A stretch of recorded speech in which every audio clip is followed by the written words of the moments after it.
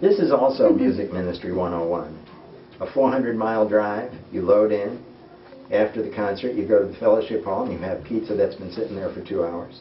You load out, you get you go to a strange house, you sleep on a couch, and it's guarded by an attack cat. Then you get in the car and you have another 400-mile drive and you do the same thing the next day. It is not glamorous. But if you're called, it's exciting.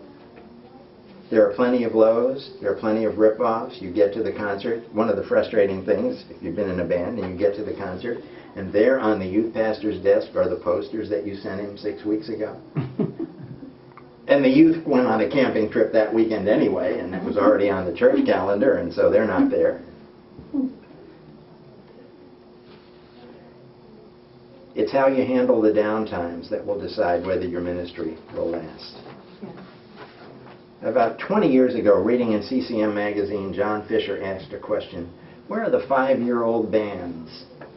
And I thought about that at the time, and I said, gee, I don't know any 5-year-old bands.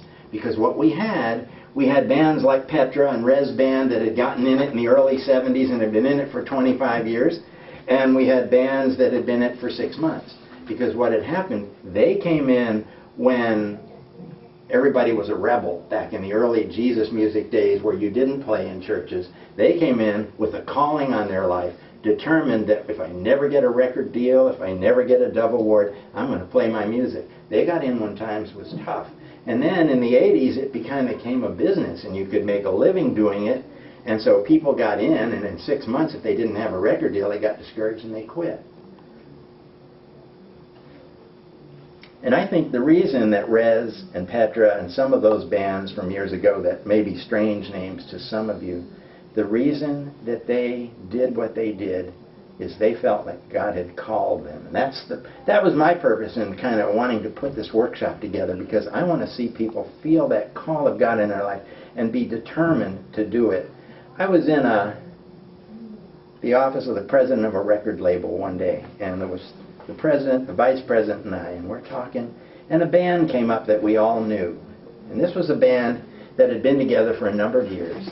They'd leave town with $75 in their pocket. They'd be on the road for 3 months. They'd play, 5 McDonald's parking lots, 3 coffee houses, 2 detention centers, a prison farm, a crisis pregnancy banquet, and they'd come home 3 months later with $12 in their pocket, having seen 300 people come to Christ, shouting the victory. And somebody in the room said, yeah, man, those guys are losers. Never got a record deal, never got the picture on the cover of CCM magazine, never won a Dove Award, never got any of those things. And I was crying. I said, no, man, they're the winners. They're the winners. The people that feel like God has called them. And that may be you. You've got a gift that God has called you to use, and the doors haven't opened for you. And you're going to go out on a street corner. You're an artist, and you're going to go out and take some chalk and draw pictures of Jesus on the sidewalk. Whatever you do, do it.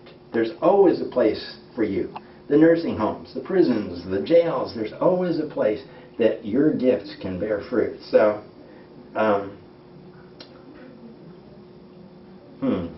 let me give you a working definition for what we mean when we say calling. Knowing with surety that you are following a path laid out for you by God, and being willing to do whatever it takes to stay on that path. Rez, Petra, some of those early groups, and even some of the groups today that have been around for years, have endured hardship like good soldiers.